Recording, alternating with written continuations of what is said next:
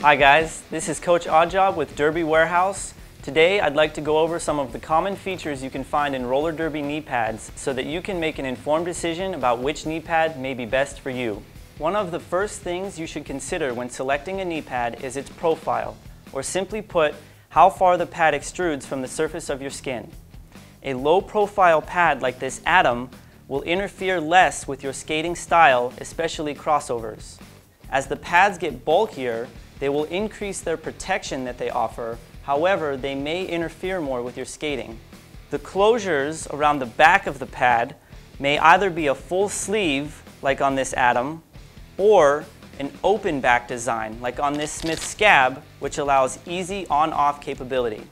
Coming around to the front of the pads, the caps may be riveted on, which is the ultimate in security, or removable, in which case, if you ever crack or wear down a pad, you may replace those caps at a fraction of the cost of the pad itself.